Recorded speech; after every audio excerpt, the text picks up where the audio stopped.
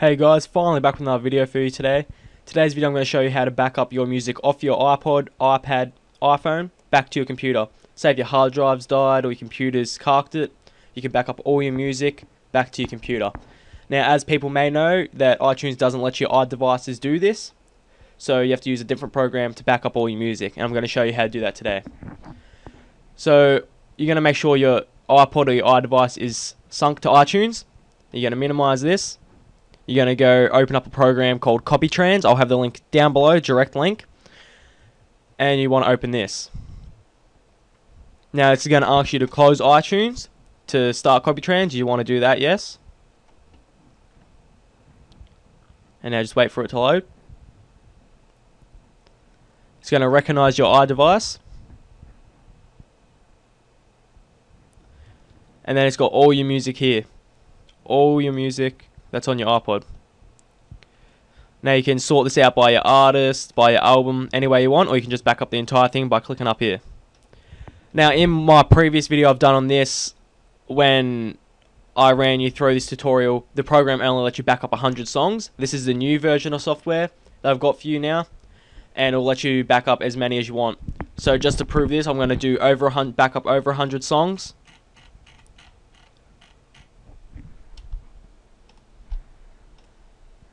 So select the 208 songs here.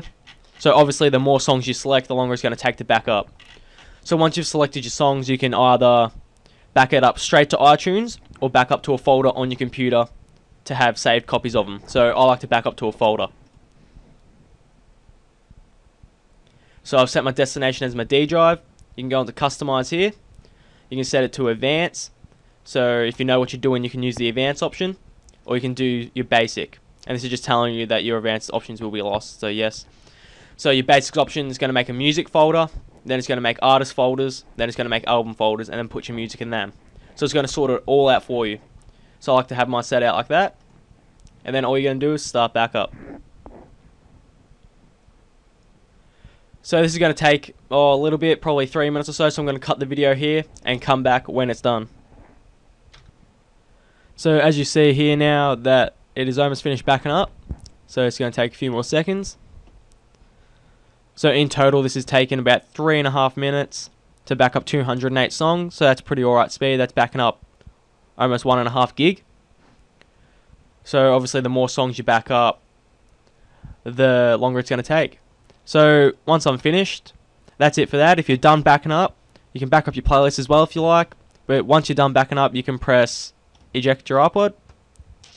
That's ejected, and you can now go to your folder where you have backed this up. So my music folder I've created, it has created all the album artists for me. So they've made the artist folders. You go in, it's made the album, so the name of the album for me, and it's put the music in there. So it's organized all the music for me. So it's a really good program to use.